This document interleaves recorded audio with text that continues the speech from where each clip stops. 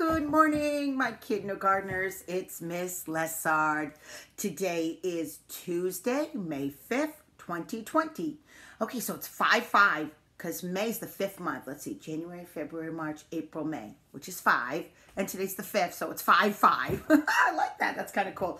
Let's check out this calendar and see what's going on with it. Are you ready? Oh, this is such a crazy calendar. See how we have the 1, 2, 3, 4, and you know today's going to be 5. So we have the gold, the pink, the yellow, the pink and purple. And we're trying to figure out if it's going to start back with gold or if it's another one. Because right now it's an ABCD pattern. Let's see. Are we ready?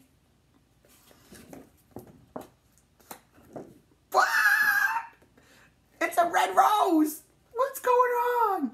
So we have gold, pink, yellow, pink and purple, red rose. So far, it's an A, B, C, D, E pattern. Wow, this is craziness. Oh, you must really love flowers, huh? This is unbelievable. Okay, so today is Tuesday, and if you know that, because I go straight up and you see the T-U Tuesday right there. Today would have been gym class. But no worries, because you're going to get your Wednesday workout. And today, just go outside if it's beautiful and ride your bike or play in your yard. Have fun. Okay? And again, if you can't get outside, go noodle. Because go noodles are always fun. Let's see what the question of the day is. The question of the day is, what is your favorite thing to eat for breakfast? Ooh. Okay, so it could be cereal from yesterday. For me, it's not. For you, it might be because you're a child. My absolute favorite thing is called Eggs Benedict. And it's because it's your egg and it's like this really creamy sauce on it that is so super yummy. So Eggs Benedict for me. I don't know, maybe yours is a breakfast sandwich or eggs or toast or bagel or whatever. Tell me, or I bet you like pancakes. That's probably going to be a popular one. Also, I'm going to be sending you a surprise for you to do for your moms for Mother's Day. So, shh. Okay? It's going to be coming. If you want to tell mom and have her help you do it, that's fine too. But if you want to keep it a surprise, you can do it with dad or with Grammy or whoever, okay? So I need to start sending you that because this Sunday, it's one of the 2 days we have no school, is Mother's Day. And we got to thank them because they're pretty incredible people. All right, let's see today's book. Green Wilma by Ted Arnold, and some of the moms might know Ted Arnold. He was very famous. He was an actor. Okay, ooh, it's a paperback. And and he illustrated it too. That's pretty cool. Oh, look, I see a little fly. Hope you're enjoying learning about frogs, by the way. So cool. All right, and this is by Scholastic, and Scholastic does give me permission. Here's our title page, as long as I delete it. Dedication page for Imogen, Wilma, and Green Dog. One morning, Wilma woke up green, and much to her surprise, she turned out green. She sat up in her bed and she croaked, and she started eating flies. Now you know why I chose this book. So this girl, Wilma, turned into a frog. It's crazy.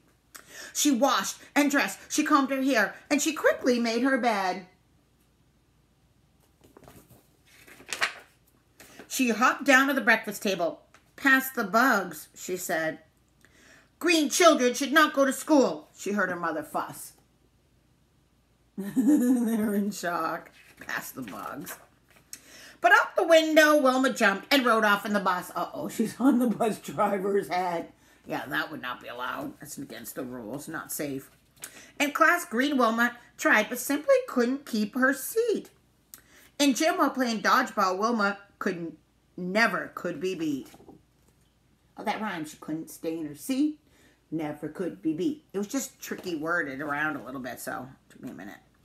In art, the kids thought being green was absolutely great, but teacher said the green must be from something that she ate. Could be. I know sometimes my tongue turns colors. There's my reader connection. Have you ever eaten like a lollipop or a popsicle and your tongue turns colors? Or my fingers, like if I'm eating those orange Cheetos, and you look, my fingers turn orange. At story time, poor Wilma felt so hungry she could cry. And then she saw on teacher's nose a A tasty little fly. Oh, what do frogs like to eat? Look at the tongue going. She chased it all around the room and up and down the hall. And through the lunchroom. That's the place that flies love best of all. Oh, that's bad. The principal yelled, "Stop her! She should know we have a rule that children are not allowed to munch on flies while they're at school." Is that really a rule? No, because we don't eat flies. Then out the door Green Wilma hopped into the hills beyond. Uh-oh. Hope she comes back. Mom and Dad are going to miss her. And finally she caught that fly up over Miller's pond. Oh, she was going to the pond. Because frogs like ponds. I see those nice cattails. Wilma landed in the water with a noisy splash, and she met a very hungry fish. Uh-oh, that fish is bigger than her.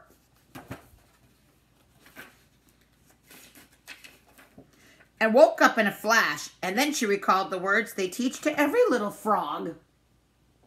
She's afraid of the big fish and jumped out looking at her like, ah! That's another Rita connection if you've ever been afraid of something. When you dream, be careful that you don't fall off the log. That's what she's dreaming. I knew it. The end. Clap if you like it. Well, I've never dreamed that I was a frog before. That's so cool. So fun. I hope you enjoyed it. Have a super fantastic day. In a little bit, I will put something on Seesaw for you to have fun. I found a science one on the frog life cycle, and I saw many of you did it. How cool was that? That was on there. I was like, yes. I'm going to try to find some more for you that are fun, that you'll love. Have a super fantastic day, guys. Bye. Mwah.